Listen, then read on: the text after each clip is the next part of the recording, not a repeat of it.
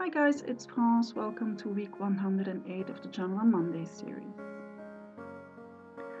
I'm working in my altered book today, and for the first layer I'm mixing up some Finnavar light paste with some copper crackle, which is one of the texture pastes from Finnavar. I want to lighten up my copper crackle. I don't want any big crackles. If there are any crackles at all, I want them to be very thin. So I'm mixing those two up to make my copper crackle lighter. And now I can apply it, as you can see, in a very thin layer. Now, as I wanted to do the other side, I realized that my pages weren't glued together yet, so I had to do that first, and to do so I'm using Art Basics Soft Matte Gel. First applying it on one side and then applying it on the other side to glue it together, to make sure that it stays as flat as possible while I work in my book. Now I know I'm a day late with this week's journal on Monday, and that's because yesterday I had another video to share with you. If you haven't been around on my blog, I invite you to go and check it out. It's an interview I gave to Connie from Dirty Footprint Studio. And it's all about being an artist and why I do these journal on Mondays.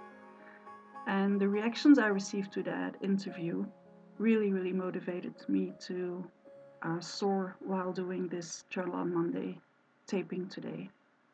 I'm taking some film, this is just for my kitchen, to wrap food in, and I'm applying modeling paste on top of it.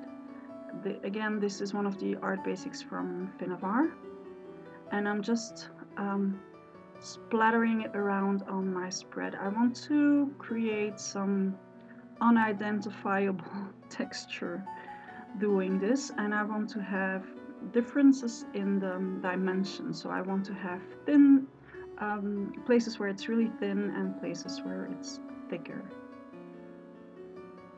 So where it's too thick, I'm just scraping it back off and putting it back on my film, and then dabbing it again on my spread.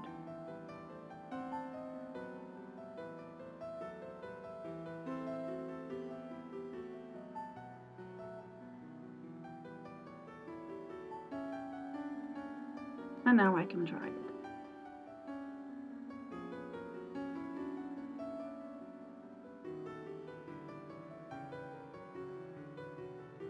It took quite some time to dry, and now I can go back in with the second layer, which is Color Bloom ink sprays. I'm using 2 shades of blue, and as usual you'll find a complete list of ingredients on my blog.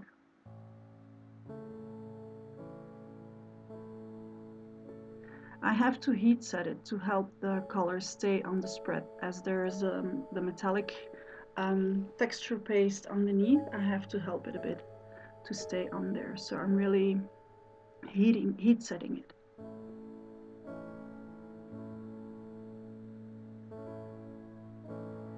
Taking just a bit of the color bloom away on the outside of my spread. I'm doing this with a baby wipe, and then drying it. And now I can go back in with my distress ink to accentuate those mini tiny little crackles that I have in the copper texture.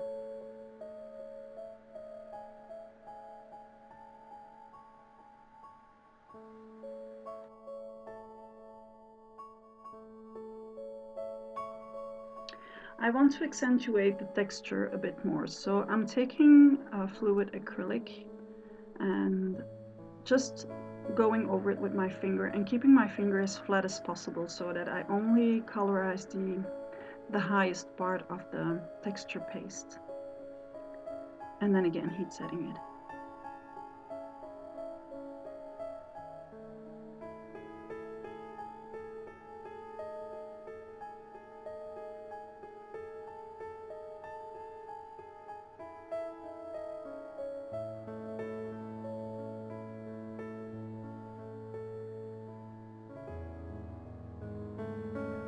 Adding some more distress ink.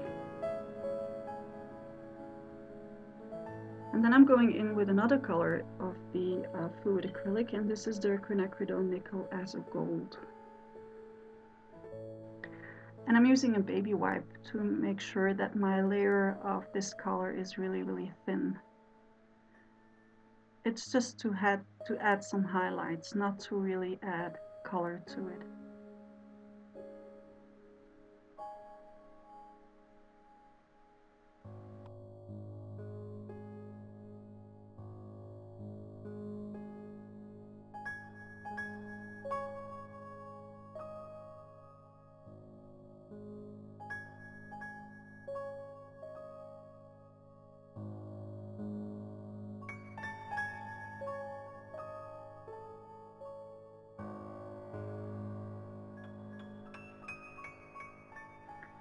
And then again, I'm going back in with the distress ink.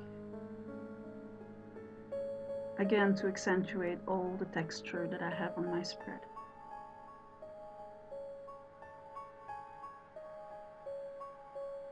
This is an old moleskin journal, and as you can see, I'm losing my ring. I'm very proud to say that I lost that much weight that I can't keep my ring on my finger anymore. So I added some distress ink to this piece of paper and then some water, and I really want to make it look like it's been around for ages.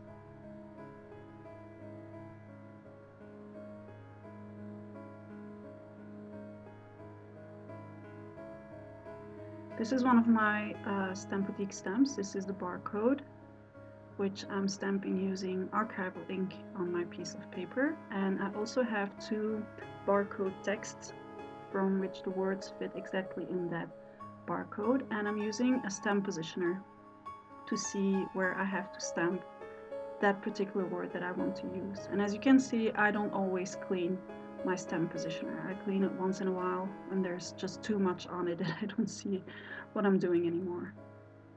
If you'd like to know more about how to use that kind of stamp positioner, I made a tutorial about it, so you can find it on my YouTube channel.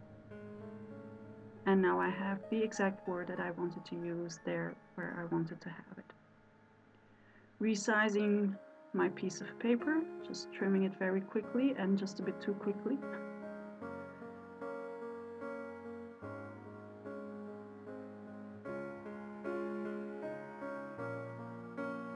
Some more distress ink, some more water. And the funny thing is, when you spray water on top of archival ink, it makes the archival ink pop on top of your paper. It's a very fun reaction, and it looks really cool. And then I'm applying some double-sided tape so that I can stick it to that piece of cambric that you can see on the left, which is a piece of colorized fabric. Now, I very often get requests about the cambric. You can get it at the pharmacy, and that's what it's called, cambric.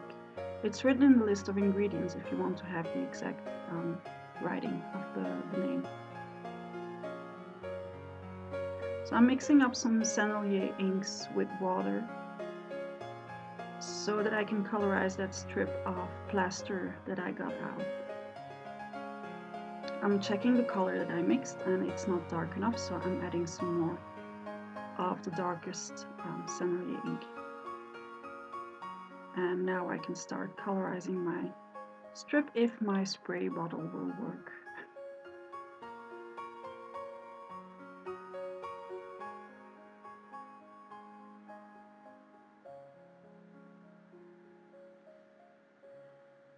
It's not dark enough, so I'm going back in with some color bloom and some more of my mixture.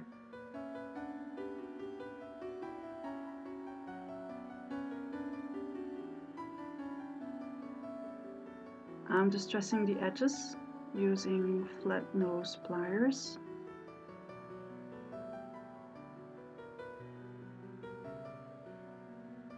And now I can start assembling things. Now my page was quite sticky because of the color bloom, so I'm going over it with baby powder. And it's fun to work with baby powder in your book because it makes your book smell good. And taking the excess off just with a piece of dry cloth.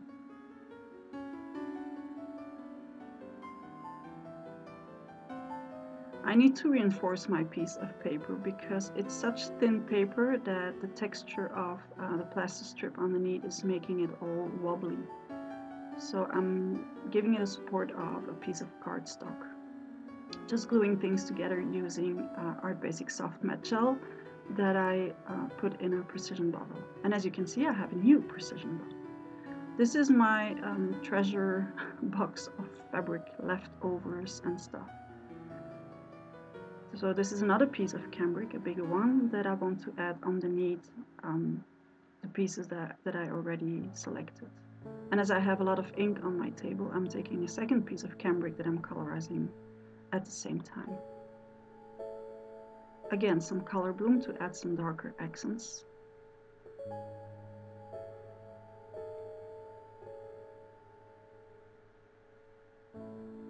And now I can assemble again. And as you can see, I picked out a couple of metallic embellishments that I want to add, as well as a turquoise piece of cambric. It was just laying around in my treasure box of fabrics. And I'm doing the exact same thing as I did earlier on. I'm using a piece of cardstock to reinforce everything and to stick everything together.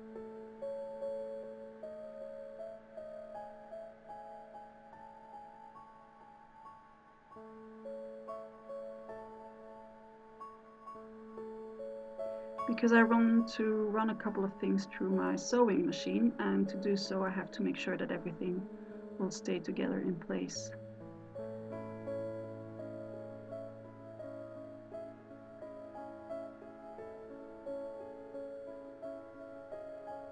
So again, I prepared a smaller piece of plaster strip and a smaller piece of cambric. And now I can start sewing. So once I'm done, I'm just pulling the thread from the back to the front and making a little knot so that everything stays in place.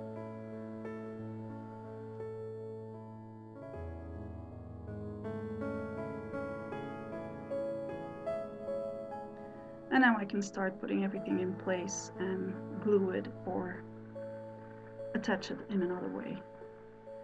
Again, some soft matte gel. And as you can see, it's really perfect to put all these elements together.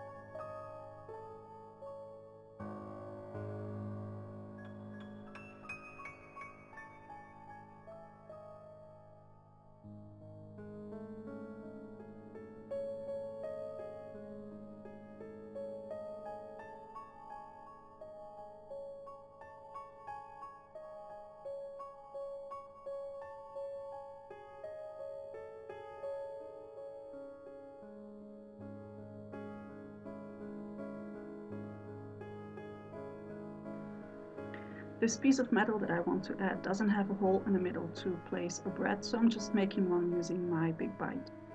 So yes, a big bite can go through metal, as long as the metal isn't too thick, of course. Those brads on the other side will make a fun texture to start with when I will work on that side of the paper.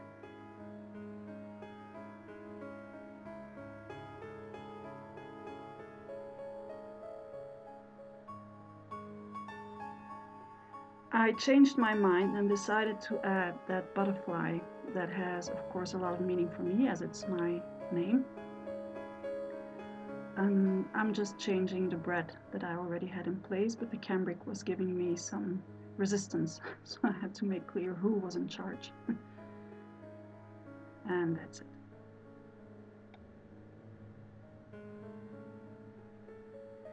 Going back in with touches of soft matte gel, because I want to add some glitter.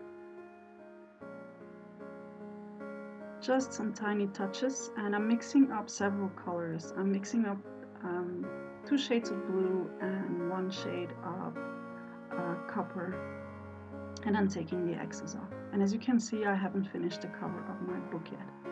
That will be for later on. Adding some shadow stamping just on my piece of paper, very lightly, not too much. And then adding my date stamp, just because I don't know what to do next, but I know that I still have to do something. It's not done yet.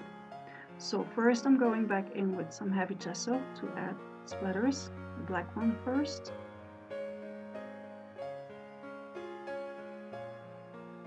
And then I'm doing the same with the white gesso.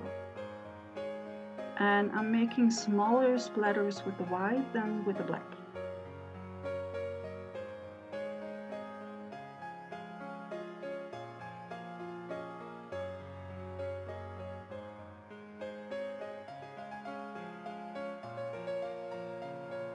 And as I still have that white gesso, I'm adding some light touches here and there on the spread.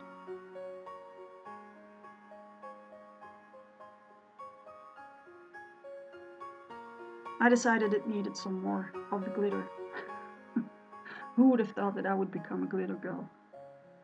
That must be Finavar's influence, and I love her for that.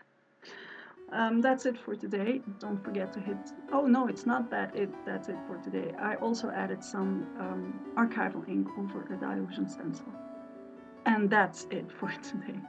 Don't forget to hit the like button if you liked today's spread. Don't forget to check out the interview on my blog. The link is in the description of this video. Have a great week and see you back next time. Ta-da!